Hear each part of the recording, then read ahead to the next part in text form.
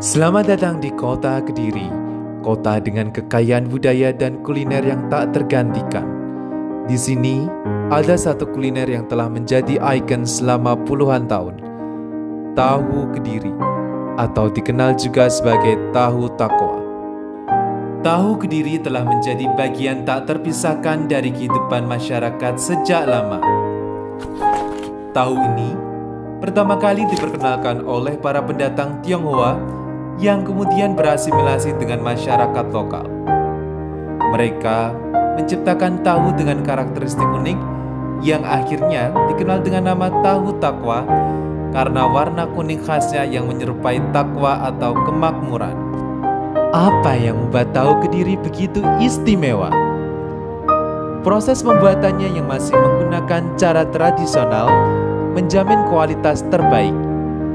Dimulai dari pemilihan kedelai berkualitas tinggi, penggilingan manual, hingga fermentasi yang sempurna, menghasilkan tekstur yang lembut namun padat serta rasa yang gurih dan khas. Tidak hanya itu, warna kuning alami dari kunyit yang dihasilkan menambah daya tarik visual dari tahu takwa Kediri. Tahu Kediri bukan hanya dikonsumsi sebagai tahu goreng sederhana.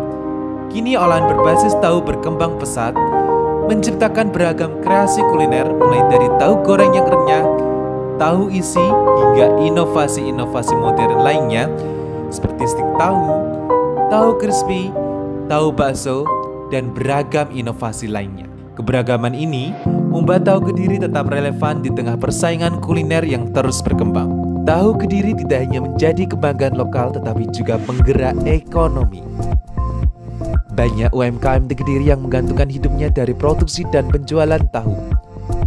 Kini, tahu telah menjadi oleh-oleh wajib bagi wisatawan yang berkunjung ke Kediri, menjadikannya simbol kuliner yang mengangkat nama kota ini di kancah nasional.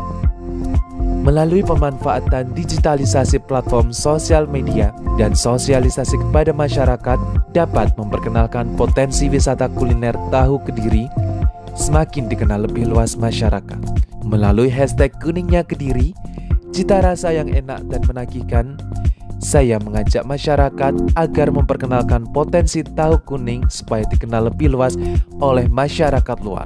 Tahu Kediri bukan hanya sekedar makanan. Ini adalah warisan budaya, sumber penghidupan, dan kebanggaan yang harus kita lestarikan.